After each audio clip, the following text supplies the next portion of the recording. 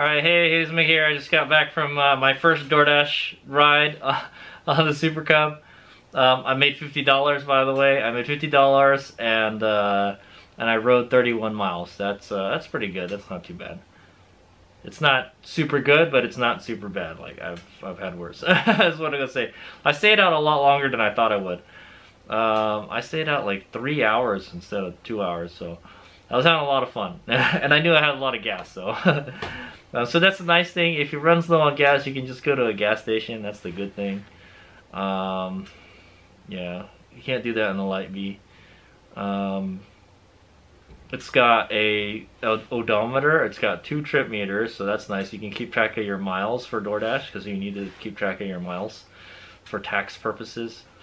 You got to do a lot of shifting, okay? So it's like constant shifting, and you really need to use that first gear because it won't go in second gear, man. It's like the gearing is spaced so wide, sort of, you know, sort of, kind of. That's what I want to say.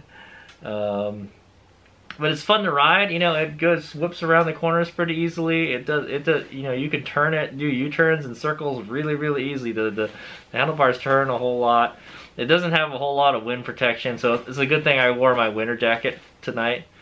What else? The leg fairings, they actually do work if you put your legs inward like this. It feels odd riding it though. But if you're riding along and your legs are cold, I guess if you're a shorter person, it would be a better bike for you. It's probably too small for me, but if you tuck your knees in, and because there's a lot of open space in between, right? It'll block the wind going to your legs. So if your legs are cold, I found that out because I was like, oh man, my crotch is getting really cold like this because it kind of just scoops the air into your crotch. So it just close your legs. That's all you got to do, okay? And then, but it doesn't feel natural riding it like that, okay? The seat is fairly comfortable. When you're sitting on it for a long time, yeah, you start to feel it a little bit. But if you're doing deliveries, you're just hopping on and off it all the time. The center stand, I don't like the center stand. I don't like only having a center stand, okay? One thing I did learn is that the center stand is good for parking on hills. If you're parking on a hill, you just park pointing up it and then put it on the center stand. And it shouldn't roll back. So that's good. There's no parking brake, okay? I guess you can tie something around the brake or something if you want. Because it will roll down. I don't think you can just leave it in gear because it just rolls all the time.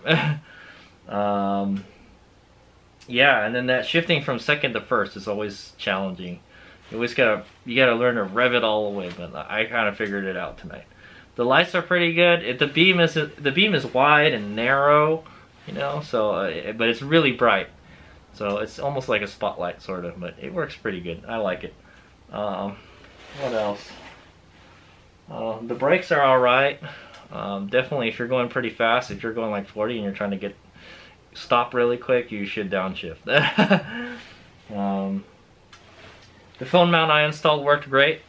Definitely that's there to stay, and yeah, it worked great. I just need to install a USB charger on it and then we should be good. I didn't run out of charge, by the way, so I got like 30% charge left.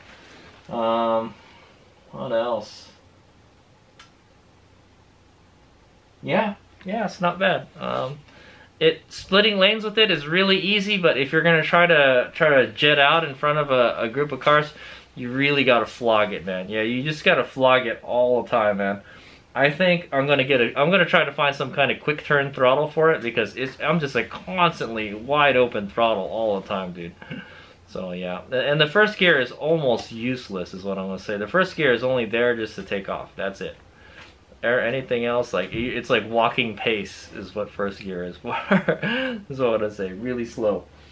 But yeah, it was a whole lot of fun to ride. I like it. I think it'll make a great delivery bike. So that was the first dash with the Super Cub. So you'll see it at the Hades Omega DoorDash shorts. Okay.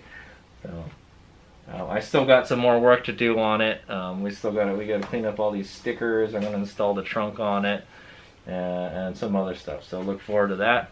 I'm going to do just a couple modifications, okay? I might try to find a quicker throttle for it too, because it just painfully slow. You just got to open it up all the time, and I'm just you're just doing this all the time, man, it's tiring, I'm gonna tell you. Okay, but it's pretty cool. You don't have to work your left hand is free the whole time. It is really easy to ride this with one hand, that's for sure. And you can control it with your hips, I found out. You just kind of just move your hip a little bit and the bike will lean over a little bit. It's super easy to ride. I like it a whole lot. And the turning radius is really good. The lighting is good on it. It's really modern. I like the smart key. The smart key is great for doing deliveries too. And I get comments on it. A lot of people say, "Hey, nice bike." So I got a lot of nice comments on it. So that's pretty cool. Yeah. So what else can I say? Yeah, the smart key feature is really nice. I like it. The only time when I turn the bike off is when I go to the restaurants. And then like, yeah, I don't have to put the key in the ignition or anything. All I have to do is slap the ignition switch, turn it on, and then flip the starter and go. When I get to the customer's address to deliver, I just leave the bike on. That's what I do. And it's not very loud too. You don't hear it so much, so I kind of like that too. It's nice and quiet. It could use a little more horsepower, that's for sure. Or just a quicker throttle. I think it's got adequate horsepower. But yeah, you're constantly flogging it, man. So yeah. So I think it'll make a great delivery bike. So I made $50. I've got how much more left to go? $2,750 left to go before I pay it off. All right. All right, here's we go. Before the challenge ends.